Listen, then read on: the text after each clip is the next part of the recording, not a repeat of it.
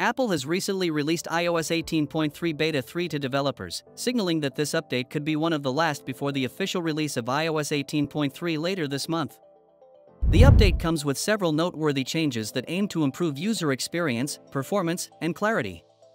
If you're a developer testing the latest beta, here's a detailed yet accessible overview of what's new in this upcoming release.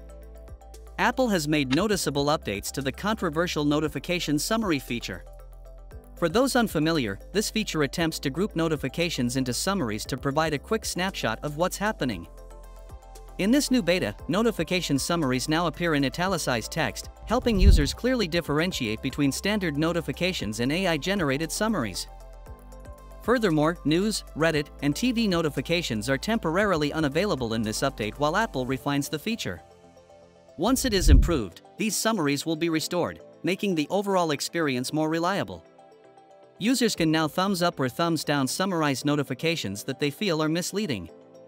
This feature makes it easier for Apple to improve the accuracy of its summaries. There's also a key change in the camera feature.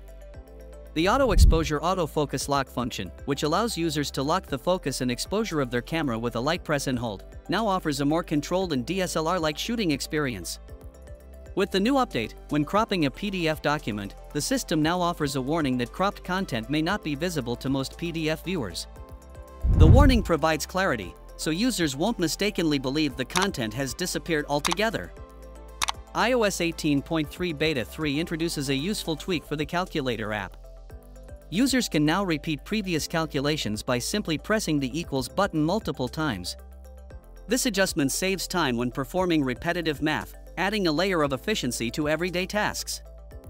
If you own a smart vacuum, you can now control it from the Home app, alongside your other smart devices, whether it's setting schedules or monitoring its cleaning status.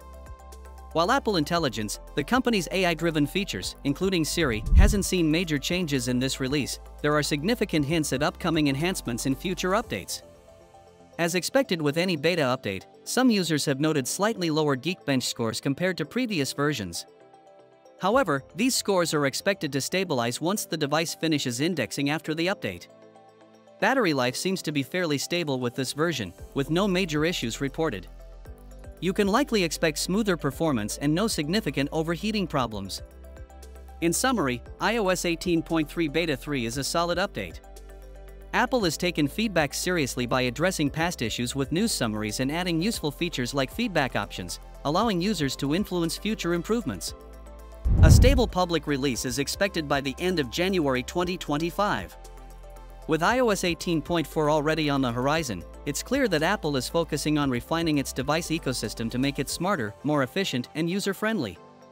So that's all for today. If you found this video helpful, give it a thumbs up and we'll see you in the next one. Goodbye.